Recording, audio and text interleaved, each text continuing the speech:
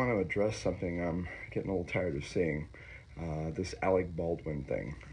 We all know, or at least if you know me, you know that I have 2 world records with the very guns that were used on that film, which are called single action guns. Basically, the only way you can shoot them is by pulling back the hammer and pulling the trigger.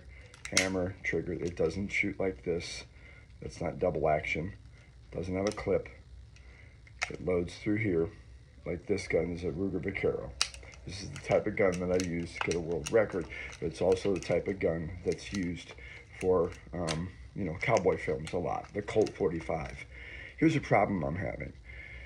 Okay, so everybody I know that is lashing out about what happened is saying, yeah, he's guilty, he shouldn't have done it. You don't point a gun at someone. Okay, first of all, you don't know movies, okay? I've been in this industry for 45 years. I've trained the best people. I am the best people to be able to talk to people about this type of gun because I know this gun backwards. What I know is this, is that he was, of course, he's indicted in regards to shooting the director or the cinematographer. Here's the problem I have. Way too many politics involved, okay? We know you don't like Alec Baldwin. Who cares? I don't really care about him. I don't know him. I haven't worked with him. But my point is this, is that when an actor gets on set, they basically are told, here's the gun. It's not loaded. They run through the cylinders. They show it. They put a post through or a rod to show there's nothing in it. And then when an actor gets on set, their job is only to pull the trigger on the shot that they're supposed to do. They can't stand around doing like I do. They can't do Boys in the Hood or Cowboys in the Hood. They can't play with the gun. They can't even pull it out of their holster, whether it's real or not real. Fact of the matter is that, yes, he is guilty because he's a producer or whoever on the project other than just an actor. But please do not mistake that an actor is supposed to get a gun that is not loaded, it's cold, and is supposed to do the action they're supposed to do. Now, there are maybe other situations around this, like for instance, I don't know if I would have pointed it straight, because normally, or as straight as the cinematographer, you would have probably pointed it off camera, because when you shoot, if you look at this, you're going to see this angle. Now, I'm technically pointed at someone, but I'm not. It's just the angle of the camera to make it look this way. My point is, stop treating this like it's a political thing or you hate the guy. 2 roles he had. One, as the producer.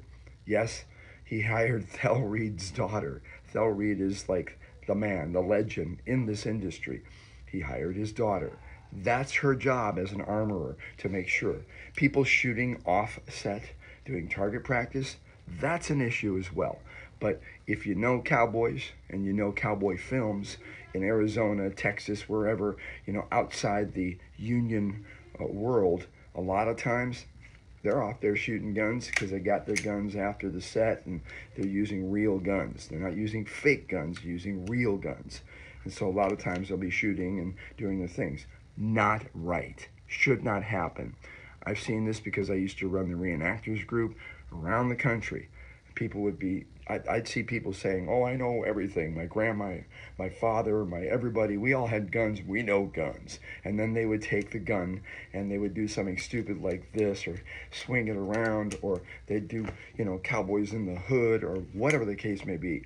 It's not a gun range. It's a movie set. It should be treated like the gun is always loaded. Fact is, stop treating this like Alec Baldwin was the actor that hates guns. We know that. We got it. We got his political views. Stop treating it like that and treat this like it is a gun. And the guns should always be treated like they're loaded. Okay? He's indicted. He's indicted, I believe, because he was responsible for that set. However, if you own a business, I got one, and you got employees that decide to go rogue and do their own thing or don't follow the rules, guess who gets to take the shit for it? We do, the people who hire those people. So I guess the note today is make sure you hire people that know what the hell they're doing. Otherwise, you might be in this type of situation too. Thanks. I'll spin going out.